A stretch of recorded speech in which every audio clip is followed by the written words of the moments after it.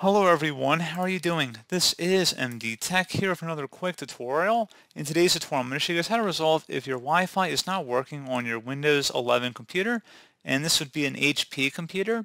So this should hopefully be a pretty straightforward process here, guys, and without further ado, let's go ahead and jump straight into it.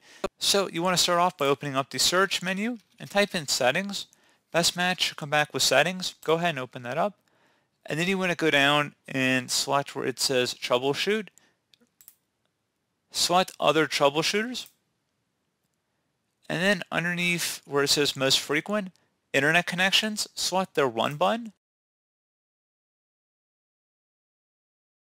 So if you're trying to connect to the internet, go ahead and select that option here. And then hopefully it would have been able to resolve the problem if you're still having an issue. Something else you can try here too, if you go down underneath other, select network adapter and then select the run button. Select all network adapters and then select next. And then if you're trying to reach a specific website, you can select that. Otherwise, if you're having a different problem, you can select that option as well. And just type in whatever corresponding option you select and then next. And hopefully, again, that would have been able to resolve the problem. If you're still having an issue, you can try and reset your network settings. So you can try opening up the start menu, type in settings, go ahead and open up settings now.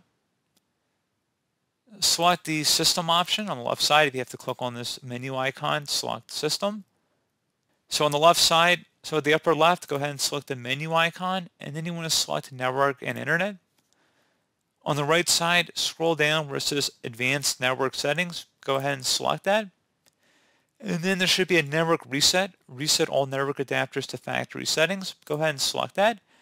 And this will remove and reinstall all of your network adapters and set other networking components back to their original settings. You might need to reinstall other networking software afterwards, such as VPN client software or virtual switches. Your PC will be restarted.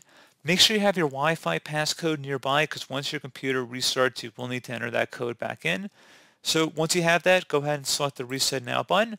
Are you sure you want to reset your network settings? Go ahead and select Yes. And now you will be signed out within 5 minutes, so go ahead and close out of here and restart your computer.